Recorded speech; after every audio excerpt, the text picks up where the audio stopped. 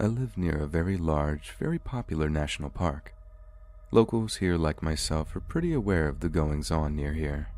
Strange sounds, strange creatures, and strange disappearances. I have dealt with these myself in the past on hikes and even just relaxing in the park. Here's one that still freaks me out to this day. I was at my grandma's house that's deep in the boonies. The only road there is a gravel road that is pretty much washed away, so without a good car, you're not getting out there anyways. My cousins lived in a trailer with their mom right below my grandma's. We played all sorts of games which mainly involved me getting chased, since I was the youngest. My grandma was in the hospital with my aunt, so our older cousin, who I'll name Dee, had to watch us. Dee was, and still is, the only cousin that's older than us that we still hold in high regards. He would mess with us and play around, but actually cared about us. The whole day we spent playing around, but we would usually play more at night, like hide and seek and tag, etc. We had been playing pretty far away from the house, and it was starting to get dark. We decided to go back to the house and grab flashlights and play manhunt. Of course, I was the one being hunted again. I ran pretty far into the woods on the other side of the property and hid behind a log. I heard my cousins getting close, so I ran, and they saw me. We ended up running to the very back of the property, almost a mile from the house, and we saw my cousin Dee.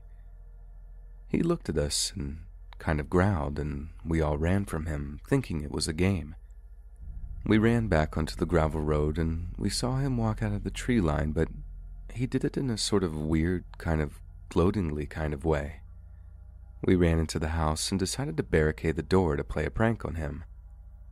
We moved a couple of things in front of the door, but decided to move the big coffee table in front of it too. As we loudly scooted the table across the floor, Dee came into the living room from the master bedroom, rubbing his eyes. We'd obviously woke him from all the movement, and he was mad. We told him about seeing him chase us, and he got wide-eyed. He told us to go to our bedroom and stay there. We sat in the bedroom for about 20 minutes, and he came in and told us not to worry, that it was just him scaring us, and we went on with the night. It wasn't until about 3 years later, when I was 13, that he told me the truth.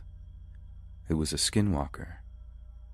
He told me that he had dealt with it when he was our age, and told me his story. And this is how it went.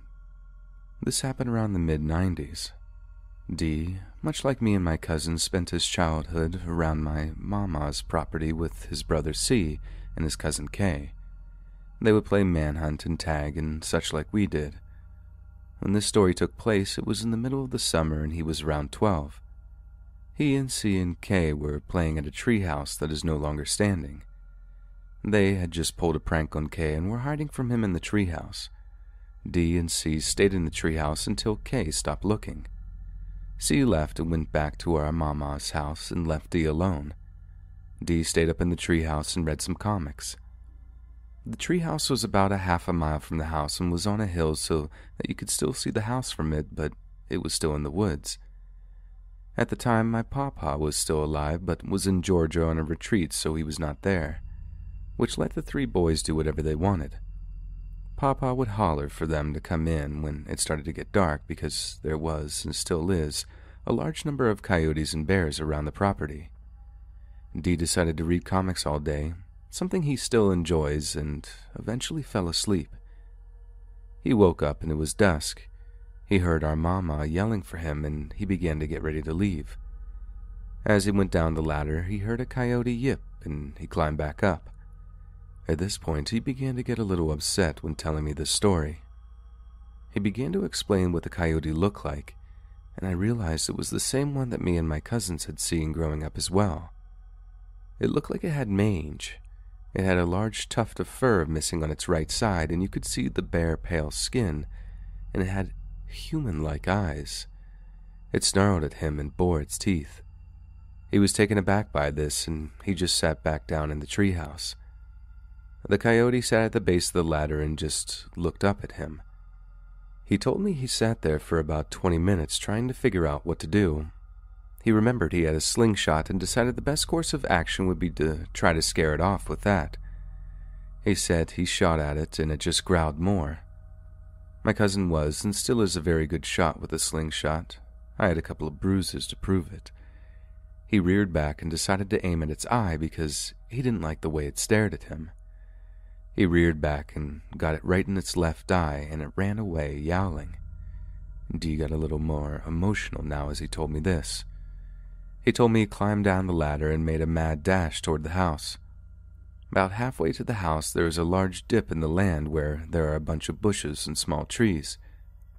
When he was about there, he told me that he heard coyote yips all around him and swore that a whole pack had come upon him. He just ran from it, and while he was on his way up the other side of the dip, he tripped and hurt his leg. D started to get upset and had to stop a few times at this point. He told me he got up and started to limp towards the house, and this is the part that gave me chills. He told me that he turned and looked behind him and saw not a coyote anymore, but a human person, and it looked like it had a face. He said it started to walk towards him in an odd way, but luckily C and K started yelling for him, and as quickly as it appeared, it disappeared. D told C and K, but they didn't believe him, and they told him it was just a trick of the night. Something that he still tries to believe in.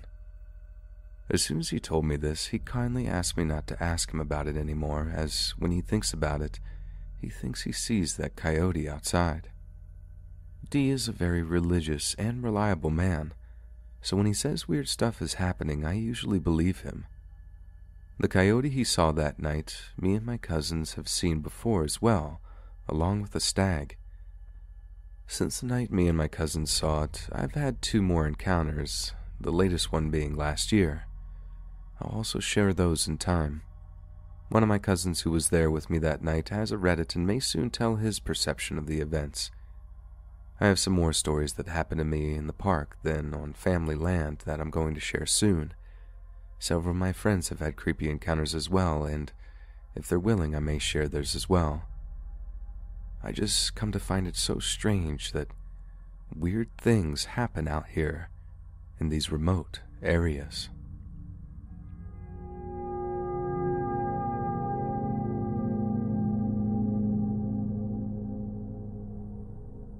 I've held on to this story for over a decade and have flirted with posting it here, but just kept talking myself out of it. I can't sleep and it all popped in my head again and just don't care and want to share, so here it goes. I moved into a recently renovated house with 2 friends when we were in our 20s. We were each professionals in our respective fields and found this great house at a great price and agreed it made sense to move in together for the year's lease and save up money during that time.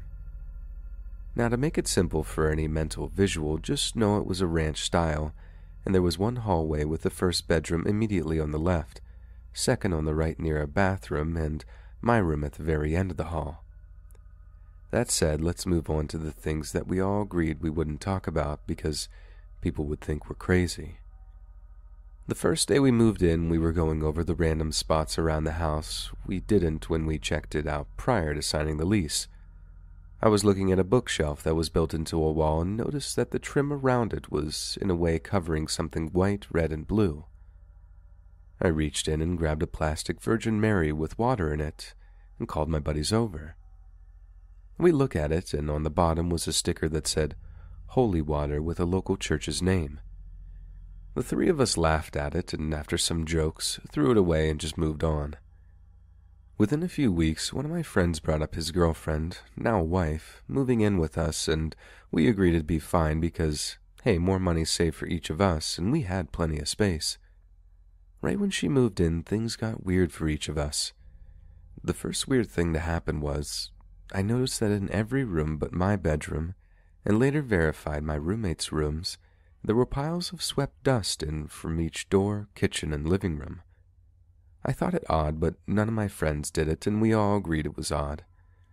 Maybe 2 weeks later, let's say roommate 1's wife and I were home and were in our rooms and heard banging coming from the living room and kitchen and ran out to see what it was. Once we got out halfway and could see the kitchen, our jaws dropped as we found all the cabinets were open.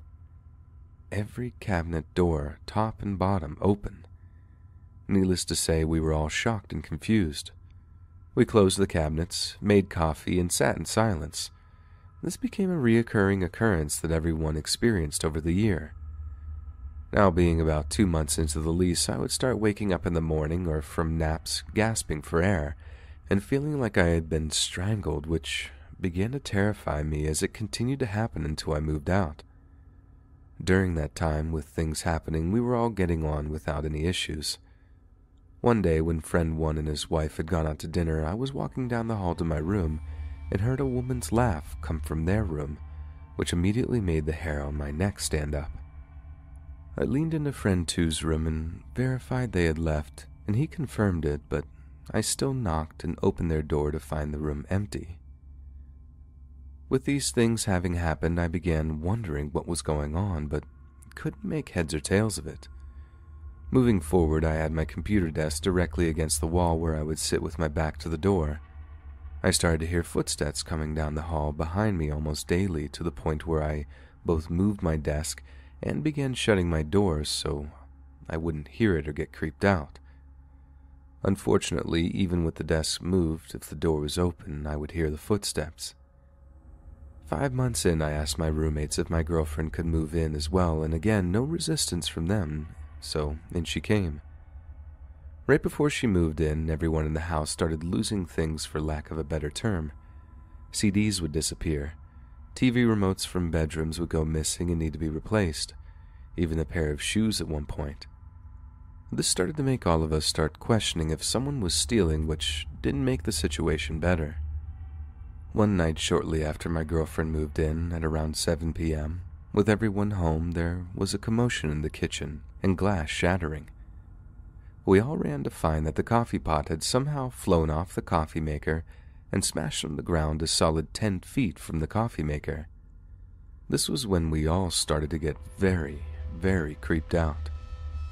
7 months in, friend two's girlfriend moved in and things seemed to go back to normal. I decided, with all the previous things having happened, I wanted to find all the lost items and began digging around the house. I was in the garage one day and found a near-hidden hatch to what turned out to be a small attic, short in height, that wasn't finished but ran almost the entire length of the house. I grabbed a ladder and climbed up, and had a heck of a time opening the hatch, but finally got it open and climbed in.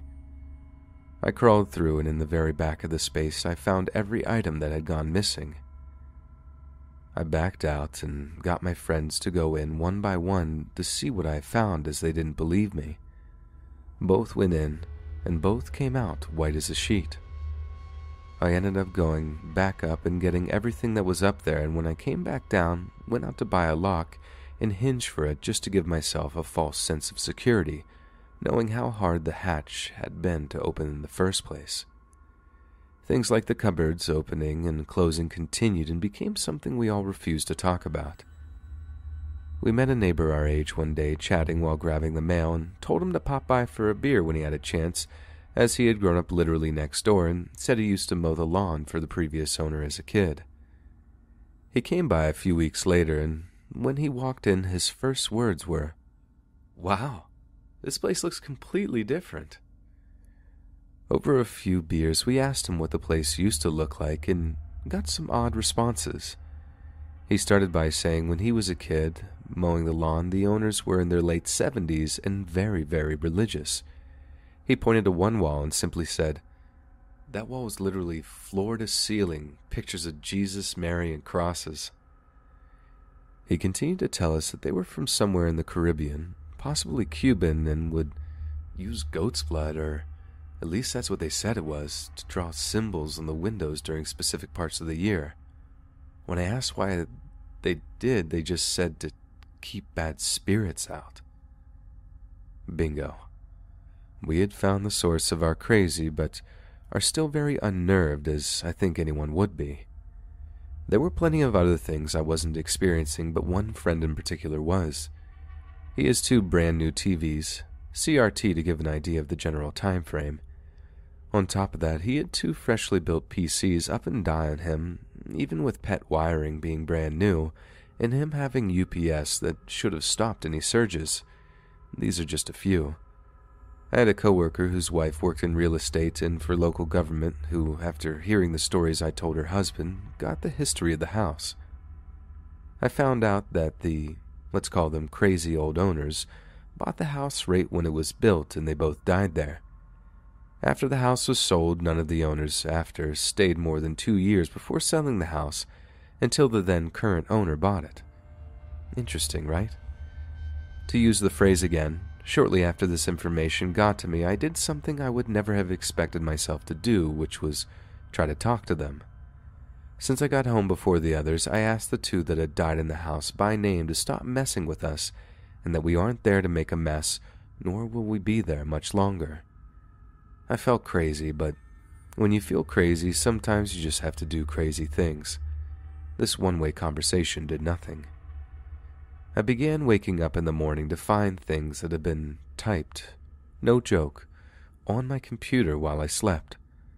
I asked my girlfriend, who was a very light sleeper, if I had been waking up at night, and she gave me a solid no.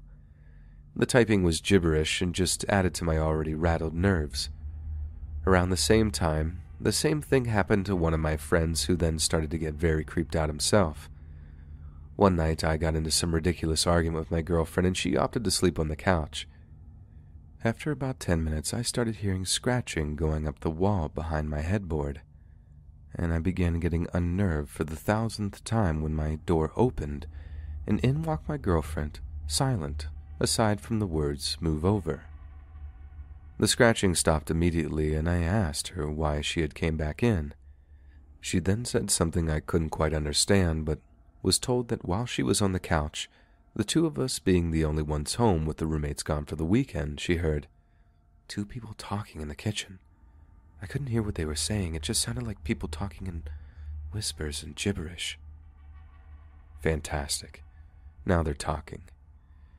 Maybe a month later, we are home alone again or on the couch when I turn the TV off as she's asleep, and I can tell I'll be there shortly when I hear the voices myself. When I say I was legitimately terrified, it would be an understatement. The voices were clear as crystal, and just as she said, if you've ever watched anything where there are ghosts and they are talking in an odd backwards whisper and an unintelligible gibberish, that's exactly what it sounded like. I looked right where they should be, and nothing. No one there, and they kept talking. This went on for at least 10 minutes. I say this because I literally willed myself to sleep. A few days later, there was a heavy snowstorm, and the guy that had a dad garage band across the street was shoveling, and as I had just finished, I decided to ask him if he wanted a hand, and he said yes. We began chatting, and I asked if he knew anything about our house. He then started to tell me things that explained more than enough to get me to talk to my girlfriend and then my roommates, letting them know we'd be moving out early. He said that the room at the end of the house, my room, was where the old man died. He had emphysema and COPD and would sit in an armchair in the room and smoke. One day he was doing just that and began to cough and couldn't stop.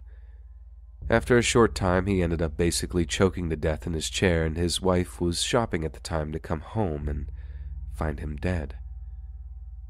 A few years later, the old woman was in the room I had previously heard laughing coming from, which was apparently her knitting and sewing room, where she ended up sitting in a rocking chair when she needed to rest and fell asleep and didn't wake up. I'm sure I've forgotten a lot, and this has been long-winded and possibly boring to most of you, but I've only shared this with a few friends and wanted to write it out for some reason.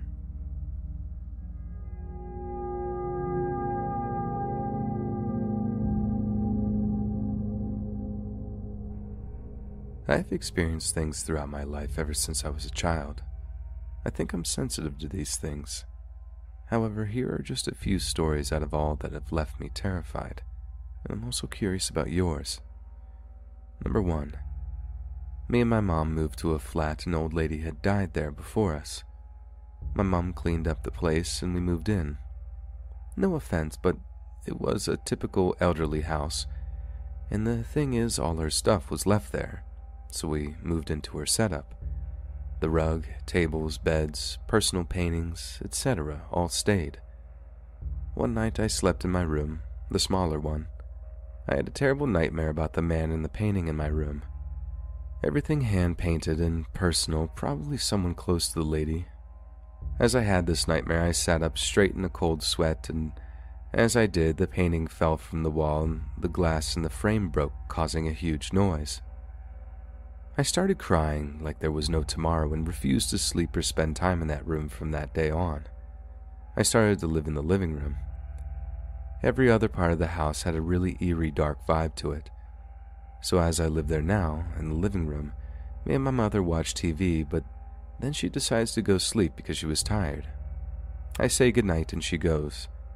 I stay up and continue to watch TV. Now this living room had a kind of door that's glass, but not clear. It's kind of like a blurred mosaic.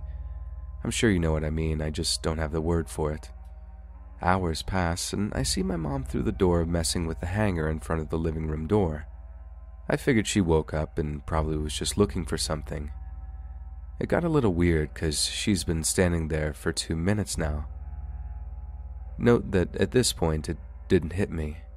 She wore one of those green tees they use at work, and as I was about to walk over and ask if everything's fine because I thought she felt sick or something, she just went back to bed in my room that I had the nightmare in. I didn't think too much of it until morning. As we had our coffee in the kitchen, I mentioned the night before and she just looked at me, pale. My mom said, "Yesterday after I fell asleep, I didn't get up. I slept through the night. And I definitely didn't wear that green shirt, I wore a pink one." Needless to say, my blood turned into ice. Number 2. It was a class trip in high school. We went to a small lake and had a little party the first night. At the time, I was having problems with one of my classmates. I had a huge crush on him, and it wasn't mutual, so I wanted to get away from the crowd a bit. Yes, I did drink some, but just really lightly since I never loved alcohol too much and I just hate the taste of it. You could walk around the whole lake, but that required you to approach it from another guest residency because the path was cut into 3 parts to separate them. Let me explain. The apartment we rented only had 1/3 of this path because that was the one it owned. At the end, a really deep, around 2 to 3 meter pit, and on the other side of that, a fence. So as I walk, I see one of my classmates, Lily, standing at the end of the path facing the pit. She wears white and just stands there. As I get really close, like 30 meters away, she suddenly flips around, looks at me with a horrifying appearance that burned into my mind and jumped into the pit facing me. I ran there in horror but couldn't see anything. I started screaming out of my mind and started running back to get help. 2 of my classmates saw that, and as I started to tell them what's going on, they got a hold of me and started dragging me back towards the house. As I told them I wanted to run back there so we could help, but they held me. At this point, I was screaming and crying at the top of my lungs and thinking, why won't they understand that we need help? I saw her jump. It really was a scene. Next thing I know, they're telling me, "What are you talking about? Lily's back there drinking and she wears red." I honestly didn't see this faint figure or anything ghostly. It legitimately looked like a whole person. Flesh and blood had thrust themselves into the pit.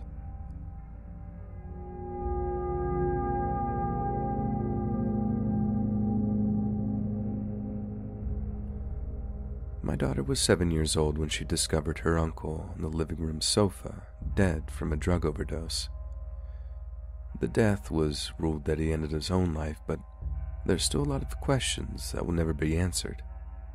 He was 27, in perfect health, showed no warning signs, but most of all, none of us believed that he would ever do such a thing if there was the slightest chance his niece would discover him. He adored her from the moment she was born, and I can't imagine he would ever want to cause her such emotional trauma.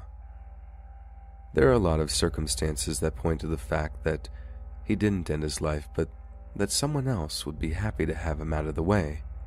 We suspect one person in particular, but this isn't the place to discuss that, especially with no proof. Anyone wanting more details of this, feel free to message me, but again, this isn't the place for further discussion on that matter. On the night following his funeral, which wasn't held for 10 days after his death because they took so long on the autopsy, my daughter woke in the middle of the night and told me Uncle Dusty was in her room and wanted to talk to me. I followed her across the hall to find an empty room lit only by her Tinkerbell nightlight. She wasn't a bit frightened and was more puzzled that he was nowhere in sight, and claimed that he came out of her closet, that the door opening was what woke her up. The closet door was still open, as a matter of fact. She said that he kept pointing towards his temple, then pointing across the hall to the room, which is why she assumed he wanted her to go get me. But the oddest thing was that she said he was talking the entire time, but she couldn't hear a word he was saying. His mouth was moving like he was speaking quickly, but she heard nothing. I dismissed it as a little girl's bad dream after such a terrible experience, especially seeing as how we had buried him that very day. It was bound to be on her mind. Heck, an adult would have a hard time coping, much less a little girl. Fast forward a couple of weeks and I was heading to the kitchen around 1 to 2 a.m. for a glass of water. I drank my water and walked down the hall to return to bed. And as I passed her room opposite mine, I glanced in out of habit and froze in my tracks. I saw Uncle Dusty standing at her bedside. I was wide awake and knew what I was seeing. I saw him in detailed profile right down to the baseball cap he always wore. He was standing with one hand on his heart and the other on her forehead while she was sound asleep. Here's what was so strange though, and I never heard of anyone experiencing such a thing. He seemed to be made of swirling glitter. He was emitting his own light and his entire body was shimmering. I was stunned, and as I stood there, he never moved, never looked at me or acknowledged me in any way. I backed away after a few minutes and went back to my own bed. It might sound silly to some, but I kind of felt I was intruding on a private moment with his beloved niece. No other major events occurred until 9 years later when my daughter, then 16, was diagnosed with a large tumor that had already taken over much of her liver. Of course, it had to be removed immediately, so after she was recovering from an emergency 6-hour surgery at her local children's hospital, I took a walk a few blocks away from the hospital property to smoke a cigarette, because, as we all know, smoking near a hospital is a no-no. It was quite late at night in a fairly large city, so I was a bit apprehensive being out alone, seeing as how I'm a small female and an easy target for anyone looking to cause trouble. I'm sitting on a bench puffing away, and I see a tall, thin man wearing a baseball cap standing motionless across the street, just watching me. His face was in shadows, so I couldn't see him clearly, but oddly enough, I felt no sense of menace. I finish my smoke and begin walking back, and he falls into step behind me, keeping far enough away that I still can't make out his features. As I reach the entrance to the hospital, I look back and he's gone, nowhere to be seen. He couldn't have disappeared that quickly. Upon reaching my daughter's room, the first thing she said when she awoke was that Uncle Dusty came to see her in her dream. Then it struck me that maybe, just maybe, he was watching over me as I took my midnight stroll to make sure no harm came to me, alone at night in the middle of the city. Now, the latest visit also comes at a special time. My daughter is now expecting her own baby. She called me this morning in tears and said that she was in the bathroom doing her usual business of washing her face, brushing her teeth, and so on, and said that as she straightened up from the sink, she saw behind her in the mirror her Uncle Dusty just for a split second over her shoulder. She said he was smiling from ear to ear, but by the time she spun around, he was gone. This last experience happened just this morning, so I decided to post about it. A happy experience with a lost loved one is such a boost to any day.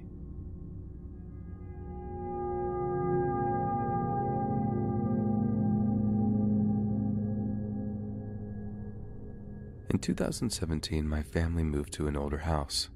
It was in rough shape, but the landlord promised to fix it up. We didn't have a lot of money, and it was in our budget, so we took it out of desperation. The house sat on a hill by itself, fenced in with a huge hill and clubhouse. Each room only had 1 or 2 wall lights and none from the ceiling. Strange things started happening shortly after we moved in. First, my kids discovered multiple angel figurines in a circle inside the clubhouse. It was odd, but I chalked it up to the previous tenants' kids doing weird stuff. The basement to the house was weird. We had to walk around the outside of the house along the side porch to a small door. It led to the basement. The basement was basically like someone had dug underneath the house and had no floors or lights. Just a person-sized space where you could walk around about 100 feet in front, and that's it. When my teenage daughter and myself went to have a look inside, there was old funeral flowers and arrangements. Shortly after moving in, a heaviness set in. The air was always heavy and filled with dread. My once happy family went to depression and not speaking. My marriage started to suffer. It felt like no matter what, we couldn't be happy while inside. We had 4 dogs, a German Shepherd, a Pit Bull, a Chihuahua, and a Terrier mix. All 4 dogs followed me wherever I went and made a circle around my feet. If I went to the kitchen, they were there. The dining room, eating, the dogs lay at my feet. Even if I went to the bathroom, the dogs would make a circle around me in the toilet. They stood at my side and refused to move. And then the electrical problems started. We would hear zaps and buzzing coming from the breaker box. Multiple calls to the landlord. She would send someone out to fix it, but that didn't last very long. We had to leave one weekend because the problem was so bad my husband feared we were going to die in an electrical fire. Around Christmas time, our oldest son ran into the bedroom scared and crying because he saw a lady in a nightgown staring at him through the living room window. My husband and I checked the entire property but found no woman or any evidence of her. A few months before my family moved, I started having nightmares. I would dream of setting the house on fire and dying with it, just sitting on the bed while the flames burnt me. I couldn't sleep at night because of them. My husband started having the same thoughts, and we both just wanted to die in the house. My father-in-law started having hallucinations. He would scream that the rooms were on fire. He would watch a funeral take place in our front yard when there wasn't one. He would talk to himself and poured bleach in a pot of soup beans that I was cooking. It got so bad I took all the knives and hid them in my purse, while myself, my husband, and our 4 kids slept in one bedroom with the door locked, scared of him. We honestly believed that he was going to kill us. Every passing day, things were getting worse. The ideas of ending my own life grew stronger, and finally we couldn't take it. We found a new place to rent, and walking away from that house was like a weight lifting. Every step got easier to breathe, and I started to smile more. A month after we had moved, my cousin sent me a Facebook message. It was a post from one of the old neighbors. That house was on fire, and the picture was taken from the back bedroom, my children's room where the breaker box was. No one set the fire, and no one was living in it. I truly believe that house was evil and wanted to burn. Since moving, my dogs no longer surround me, my marriage is improved, and my father-in-law no longer has hallucinations.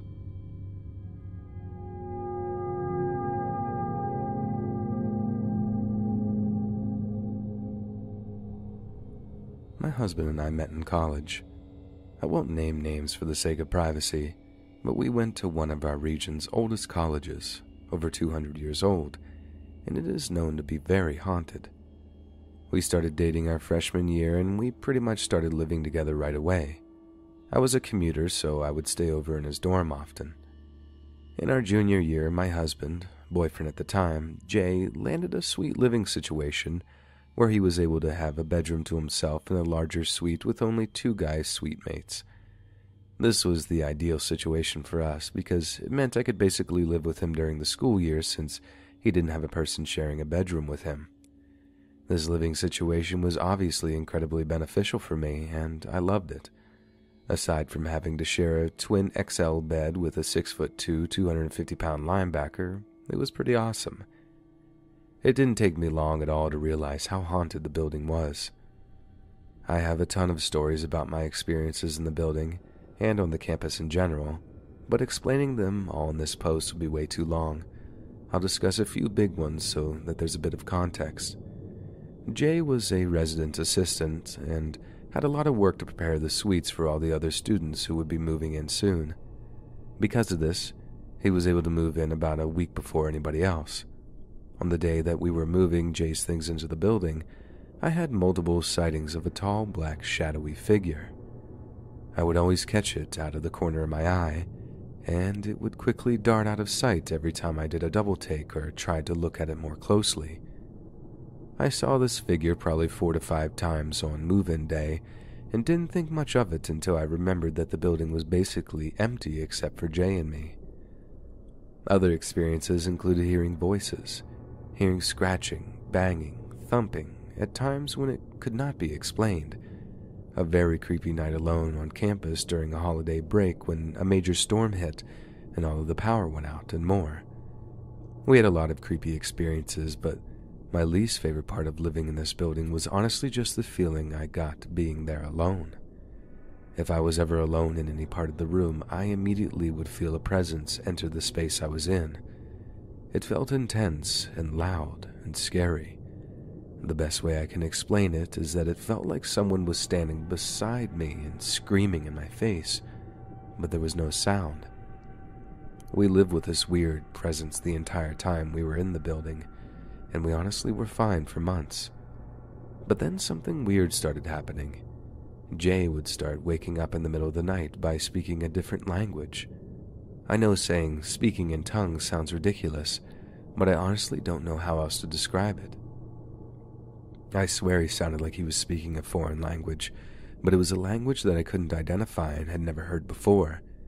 He always sounded really intense and had an almost aggressive tone to his garbled words, whatever he was saying. He woke me up by talking in his sleep like this every night for months.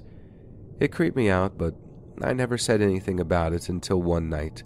It scared me so terribly that I had no other choice. I woke up one night to find Jay on top of me. Remember, we shared a twin XL bed, and he's a huge guy.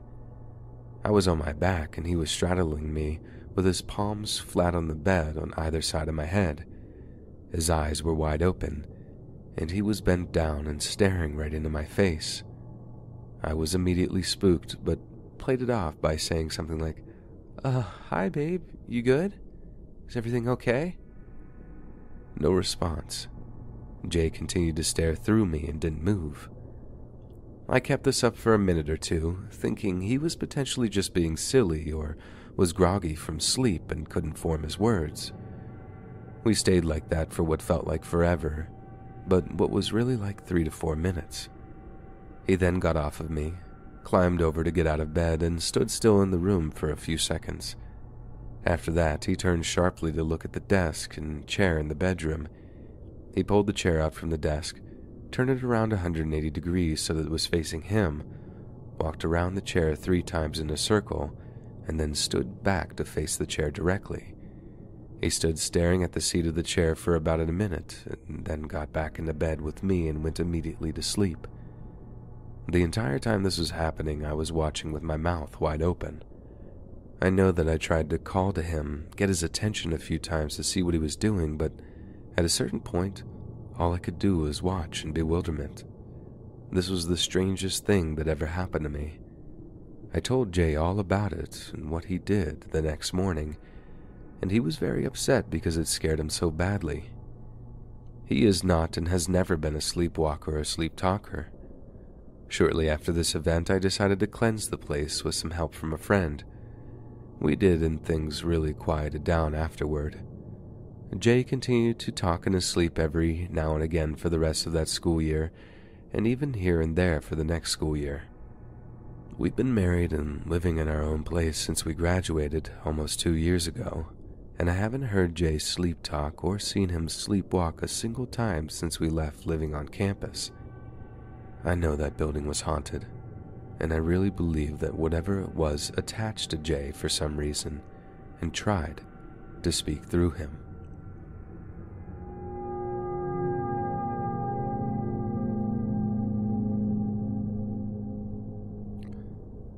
I'm 30 now. When I was in my teens and early 20s, I was really into weird stuff. There's a few local shops that sell unusual oddities and antiques, like art made from dead animals, skulls, pickled specimens, things like that. I started pickling my own specimens around age 20 when I figured out it wasn't that hard. I had some articulated skeletons, but stuff I was really interested in was supposedly cursed stuff. I bought things people claimed were cursed on eBay and even drove to different states to buy things from people they claimed were haunted. I bought 3 different Dybbuk boxes supposedly cursed from eBay. I bought numerous haunted dolls, whatever I could find. I had some weird taxidermy items too, like a couple 2-headed baby chickens, a snake with 2 heads, etc. I had a few things I wasn't supposed to have either, but I won't get into that.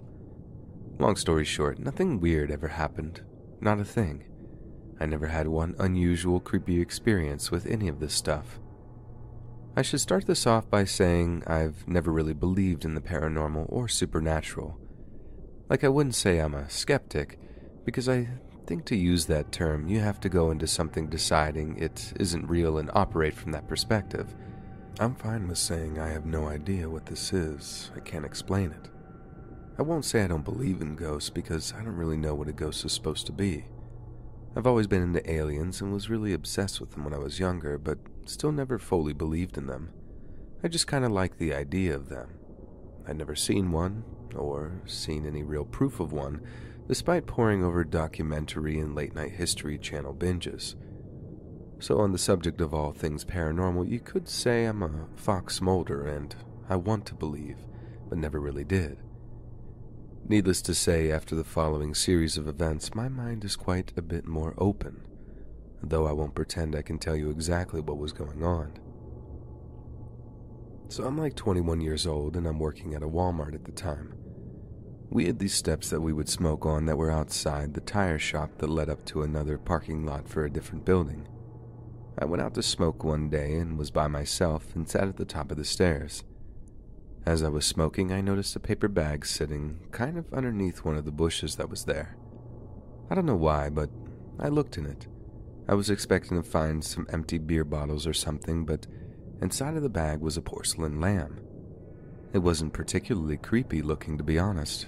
It didn't have bleeding eyes or whatever. It just looked like something that would be on your grandma's shelf. It had a red ribbon around its neck and looked really new. When I picked it up, there was a note underneath it in the bag. The note said, "Take me home. I'm a good little girl, I promise." No, really, I know you're already about to stop reading because that sounds incredibly corny, and it does, but that's literally what it said. It was written in red ink and looked like female handwriting.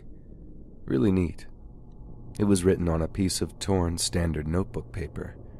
Again, I know how stupid and cliché that note sounds, but that's actually what it said. So of course, being me, I brought the thing inside Walmart and stashed it under a register because I was totally going to take that home. I showed it to my friend who was working there and was kind of like, "Dude, look what I found outside. Look at this note." And he was like, "You should definitely not take that home." But of course I was going to take it home. I live for stuff like this. Anyway, as soon as I set it down, I realized it was a music box. Because I jarred it enough, I guess it made it start playing. I looked at the bottom of it, and it had one of those metal twist pins you wind up and it plays a tune. So I turned it, and it was the least intimidating melody ever. It wasn't creepy at all. I was actually getting legit disappointed because if you wanted to pull a prank on someone with some scary object, this thing was doing it all wrong.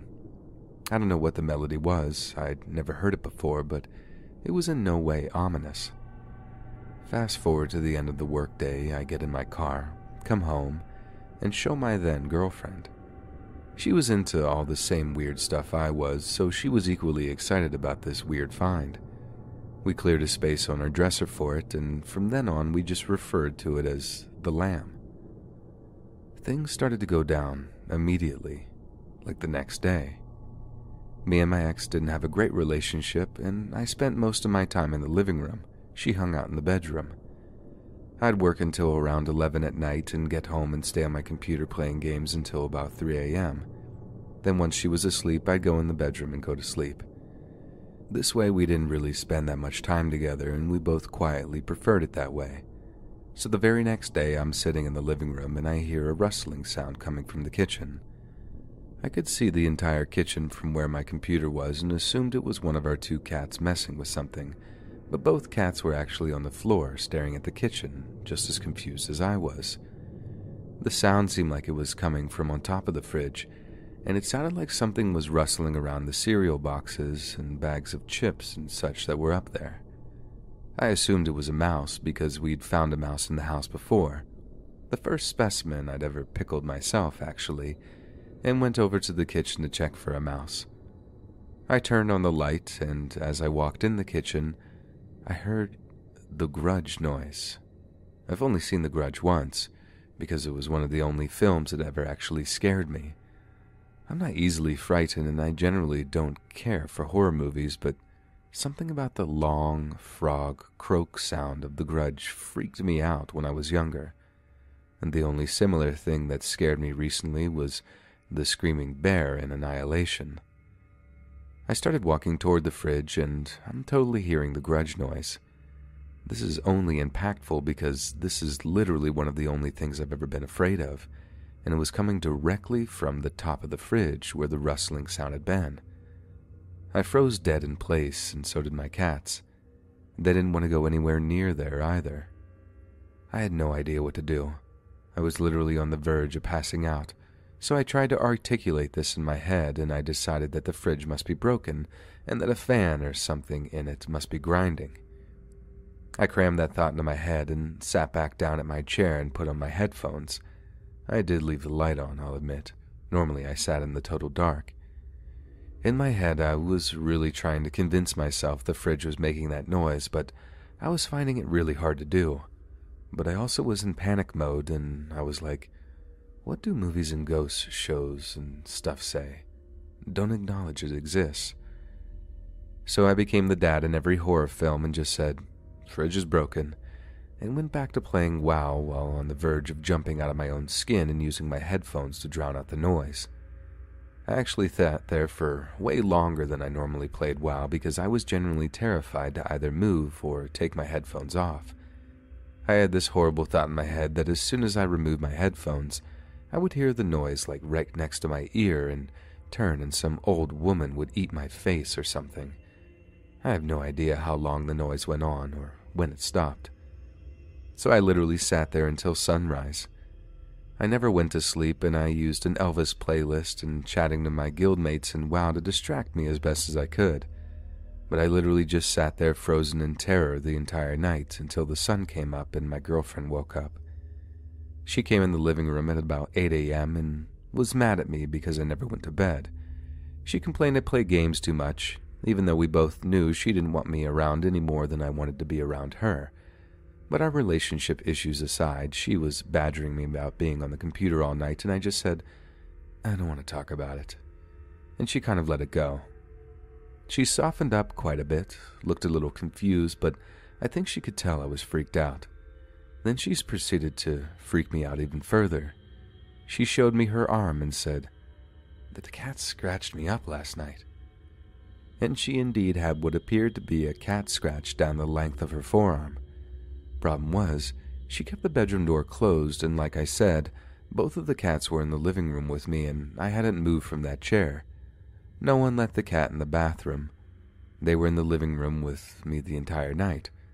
In fact, when sunrise finally came, they were still almost in the exact same spot, staring at the kitchen that they had been when I went back to playing WoW. I didn't say anything about it, I just said, oh, dang.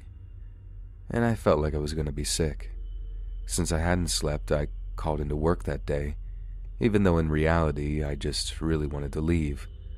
So I did an unusual thing, and me and my girlfriend went bowling for the day. then to a movie, then dinner. I was clearly acting weird because we never really did anything together, and I was clearly trying to avoid the house. I actually asked if she wanted to go night fishing, and she finally asked me what was going on. I didn't tell her, though. I didn't want to talk about it. She declined my generous offer to fish in the dark, and we ended up going home. We started our nightly ritual. She retired to the bedroom to watch TV, and I stayed in the living room. The grudge noise started within an hour of me sitting down. This time, as soon as it started, I willed my completely stiff in fear body to get up and walk down the hall to the bedroom.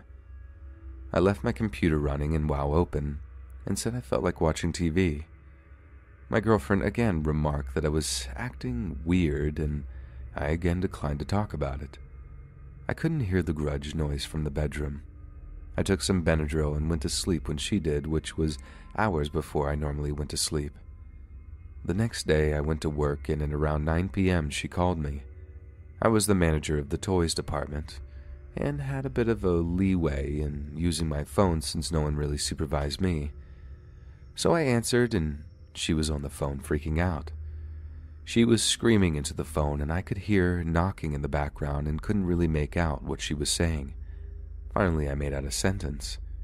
She was saying there's banging. Someone's trying to get in through the walls. I left work and drove home and stayed on the phone with her the whole time. And at some point on my drive home, she left the house and started running down the street. I picked her up in her pajamas as I was driving back, and she said someone was trying to break through the walls. She heard banging on all of the walls of the bedroom. By this point, I was pretty certain I knew exactly what she was hearing, but I still didn't want to say anything about it. I wanted to calm her down and told her that it was squirrels. I said I'd seen some squirrels going into a hole in the side of the wall and was afraid we might have them in our walls. This was entirely made up, but it did actually calm her down. She didn't know squirrels could live in our walls, and I convinced her this was the case, and I told her I'd call an exterminator in the morning and have them come out and check it out. We went back to the house, much to my despair. My squirrel story had calmed her down, but that was short-lived. The way our house was set up, we had a bathroom that was connected to our bedroom, but not by a door, just by the wall. So you had to leave our bedroom, and the bathroom was the next room on the right, so the bathroom wall and our bedroom wall were the same wall. Anyway, we got inside. She went to the bathroom and immediately started screaming again. I came into the bathroom to see what the screaming was about, and it looked like a tiger had been clawing at the bathroom wall, the one that connected to our wall. The wallpaper, who wallpapers a bathroom anyway, was torn off about 6 feet high, and there were large gashes in the drywall beneath it. Reminder, this is all like about 4 days into having this freaking lamb. At this point, we got in the car, and I told her about the grudge noise. Her initial reaction was that we needed to get rid of that lamb, but something told me I couldn't. She wanted to just donate it to a thrift shop or something, but I had this weird sense of unease about doing it. I felt like we couldn't get rid of it that way. I felt like someone had to know what it was and want to take it from us. I can't explain why I felt that way, I just did. So at this point, we did what you would probably not expect, and we actually just lived with it. Like this went on every day. We had rules about it. The first rule was to never talk about it in the house. We never even mentioned it. We pretended the lamb didn't exist. It was like that episode of Family Guy where they had a giant octopus living in the house and just no one wanted to talk about it. When we had something to say about it, we would always say, "Let's go for a drive," and we would know what it meant. The clawing at the bathroom wall was getting deeper all the time. Eventually, there was a huge hole in the drywall. It was starting to claw through the drywall that was connected to our bedroom. That was when I really started to freak out. For about a year, we lived with everything. We just ignored and pretended it didn't happen. Every night I sat with the grudge noise. Things would fly off the shelves, doors would slam, straight up paranormal activity stuff every day. One of the worst ones was one of our pickled specimen jars exploded. It was a bird we'd had for a while, and the mason jar exploded on the mantel in the living room. Glass went everywhere, and it took hours to find it all. The bird itself also completely exploded, sending parts splattering around the living room. And I had a few friends I would tell about it every day when I came into work, like they'd ask for updates on what the lamb had been doing, and I'd tell them whatever freaky story we had from the previous day. It was literally a daily occurrence at this point. But then it got to a point we couldn't ignore anymore. My girlfriend was waking up with bruises and scratches almost every day, to the point it started to look like she was self-harming. She had a lot of piercings and tattoos, so she wasn't too troubled by the pain, but didn't really enjoy having to wash blood out of the sheets every day. When it got too much was when I was sitting in the bathroom browsing my phone, and I heard a female voice say, "Hey, come here." So I finished my business and walked in the bedroom and said, "Did you call me?" And she replied with, "I was really hoping that was you." This is about 6 months in. At this point it started talking, like literally speaking. It had a little girl's voice. I know again that's so cliche and stupid sounding, but it would occasionally speak and we could hear it. We never responded to it. Everything we'd read on the subject told us to never, ever respond. We'd hear it at our door every night, say things like, "Hey, can I come in, please? Please let me in." At this point, you probably tune this out and chalk this up to some kind of excessively long, poorly written creepypasta, but I promise you, it isn't. Her whole family knew about it as well. All my friends did. Everyone knew about this thing. When we had friends come over, they'd ask about certain stuff the lamb had destroyed, like, "What's up with the bathroom wall?" And we'd just respond by shaking our heads, and they got the message. Eventually, no one came to our place anymore. Everyone said it freaked them out to be there, and they were terrified just to walk in. Even her parents stopped coming over. Her mother wouldn't even drive down our street. Still, we ignored it, as best we could. Until one night, I'm sitting on my computer and a voice right up behind me says, "Hey." I thought it was my girlfriend, so without turning around, I said, "Yeah, what's up?" And the voice responded, "Nothing." Then I realized it wasn't her voice, and I spun around, and nothing was there. I just broke the cardinal rule, and I talked to it. Grabbed my girlfriend and told her what I did while we drove around in the car. She proceeded to call me an idiot for an hour and asked what we were going to do now. So finally I decided to Google local paranormal investigators. I contacted a local paranormal investigator agency and sent them an email with a more condensed version of everything I've just told you. They responded in a few hours and asked me to send them a picture of the lamb. That was the first time since the day we set it down that I'd ever touched it again. Also, I should note it didn't collect dust. I put it in the middle of the kitchen table, grabbed my camera, and took some pictures of it. I sent the pics away in an email and nothing. Until this point, these people had been responding to me in a matter of hours, and now suddenly a day had gone by. Then 2 days. In those 2 days, everything had escalated tenfold. The house was never quiet now. The grudge noise could be heard outside of the house, and it never stopped. Half the electronics didn't work. The TV barely worked. It would flicker on and off. The power would go on and off. The taps would start running and then close. The garbage disposal would turn on. The doors were slamming and opening nonstop. It was completely out of control, and we couldn't stay in the house anymore. Mind you, I wasn't rich. I'm living on a Walmart salary here, but we got a hotel room. I brought a laptop and I emailed the paranormal investigators again. They replied to me this time and told me the lady who answers the emails was also there, like medium or whatever, and that's when I sent her the pictures. She locked herself in her house and had refused to come out for the past 2 days. They told me they were very sorry and whatever I had was out of their league. So, great, right? My house is possessed, and now it's gone insane because I talked to it, and the paranormal investigators don't even want to mess with it. I contemplated calling a priest or something, but I'm not religious, and I didn't know if I would have to have faith in the Lord Jesus or whatever for it to work. I contacted another paranormal investigators company in the area and sent them the same pics and basically begged them for help. This time they actually responded and were helpful, and they drove down from about 2 hours away to help us. When they showed up at our house, nothing was happening. It was quiet and everything looked normal. The doors were all closed, no sounds, nothing. Worse yet, they busted out all these gadgets that I'm not going to pretend I knew what they did or what they were for. Some had lights, some made beeps, some buzzed. One made little lasers all over the house. They had recorders, microphone equipment. They saged the house, walked around waggling electronics at various locations. I don't know exactly what they were doing, but I at least appreciated that they seemed to be trying. They weren't getting anything, though.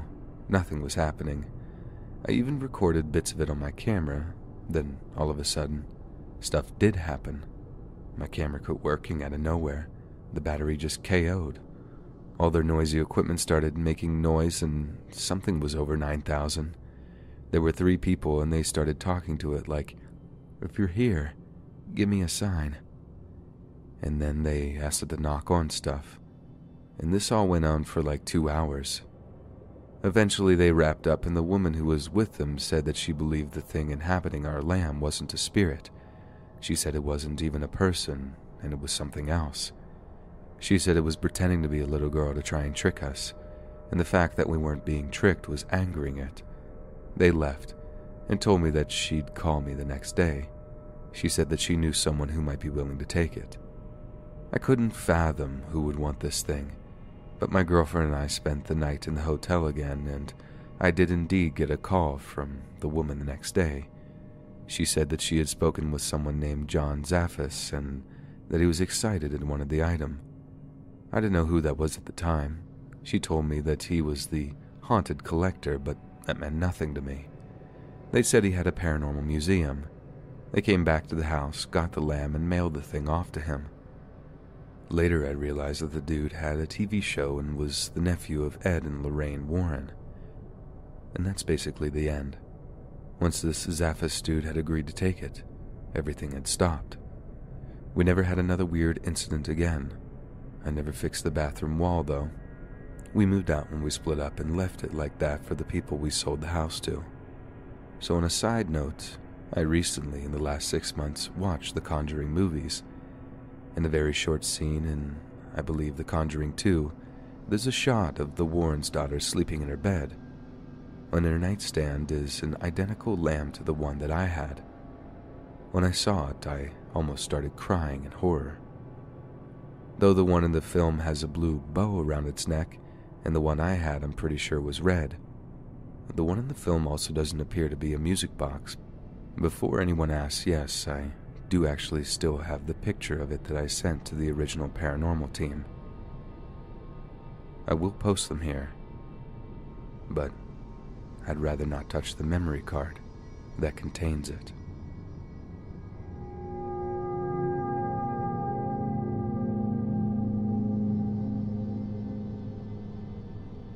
I'm originally from a town called San Juan Capistrano.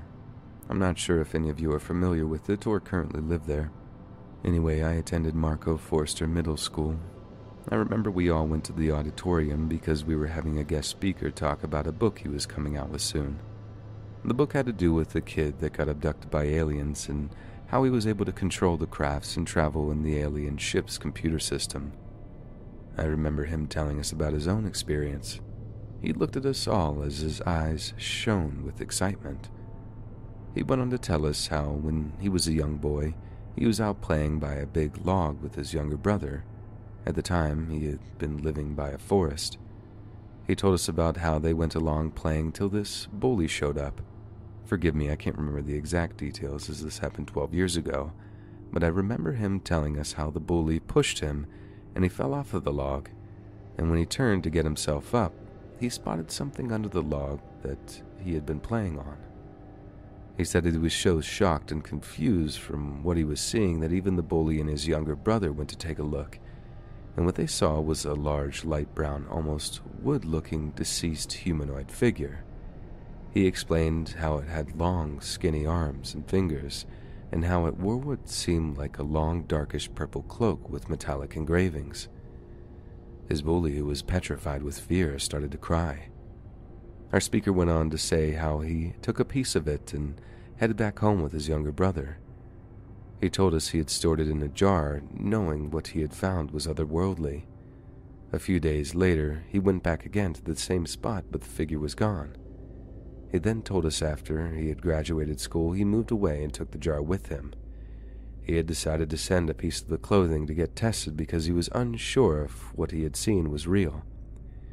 He said that he had gotten a letter saying that he had to submit everything he had, where he replied that that was it, of which he lied, of course. He told us that confirmed that what he had seen as a kid was real.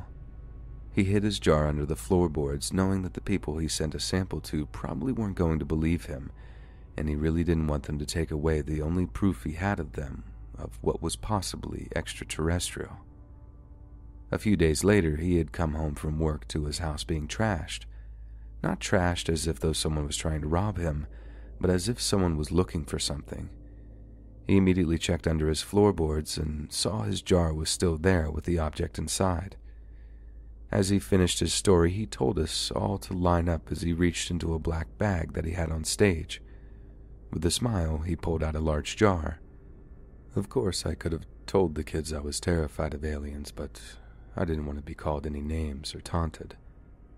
I remember walking up to him and looking in the jar and seeing the old purple material he described with metallic symbols. Now trust me when I say I got a chill.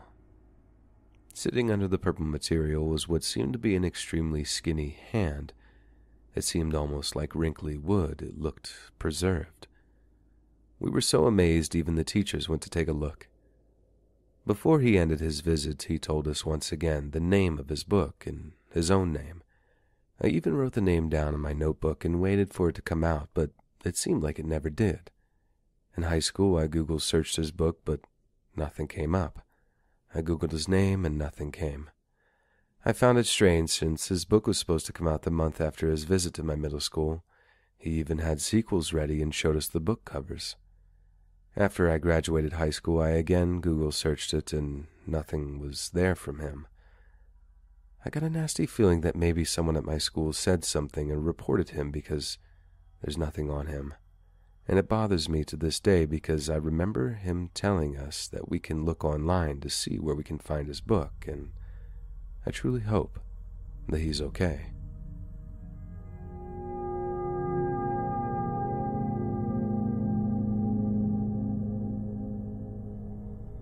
I'm nearly 20 and I'm still not a fan of the dark. When I was little, following behind my dad as he went to turn on the lights for me, he'd always say the same thing. You're not afraid of the dark. You're afraid of what's in it. I think it was supposed to be reassuring, and although I don't remember much of my childhood, I remember the trouble my sister would get in for even suggesting anything horror-related. I'd be up every night having my parents check every crevice in my room, pouting out to the living room, sobbing about the shadowy figures standing over me. Of course, when you're older, you learn to accept that those images were probably your mind playing tricks on you, trying to make sense of the formless space around you. Well, Jobin showed up about a year ago. He didn't say that was his name, but I hoped calling him something goofy would make him seem less frightening. I wouldn't say it worked, but it makes things more convenient. Jobin is almost 7 feet tall. His body is impossibly thin, and from what I can tell, he consists only of shadows. His fingers resemble elongated sewing needles. He wraps one hand around the corner when he peers at me. I think once I've seen him try to wrap those needle fingers to cover my eyes. He even has eyes like a cat in the dark, just like a slight gleam to tip you off that he's there and watching you. Jobin doesn't necessarily restrict himself to when you're alone or when it's dark. He'll pop up any time, anywhere. Although I've never heard him speak, he is occasionally accompanied by voices that are simultaneously a scream in your ears and barely audible. Sometimes I would quietly hear someone calling my name from the closet in my room, or just around my shoulder, progressively getting louder as I whipped my head around to find the source. For 3 months straight, I had my father check inside my closet because I was convinced someone had been living in there, watching and calling me. Professionals tell me these are simple hallucinations, that with enough medication and treatment they'll go away. Jobin is persistent. I occasionally try to ignore him, but then conveniently imaginary bugs will crawl across the wall in the corner of my eye and force me to turn my head. If I'm lucky, he's usually around a corner across the room or standing flat against the wall. The worst nights are when I wake startled in bed and turn to see him taking slow, staggering steps further into the room. Usually he stops moving once I see him and never gets too close. I force down some sleeping pills and repeatedly try to rationalize the delusion. However, last night his elongated body stood over my bed, small gleaming pupils locked to me before he crept back away. I'm afraid of what he'll try tonight.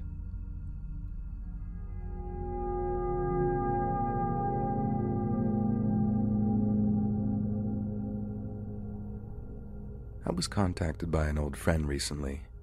It was a very surprising call as he contacted me to do a house clearing and blessing for him. This guy is a tough nut, not easily scared. He listed off the crazy events that led to him contacting me.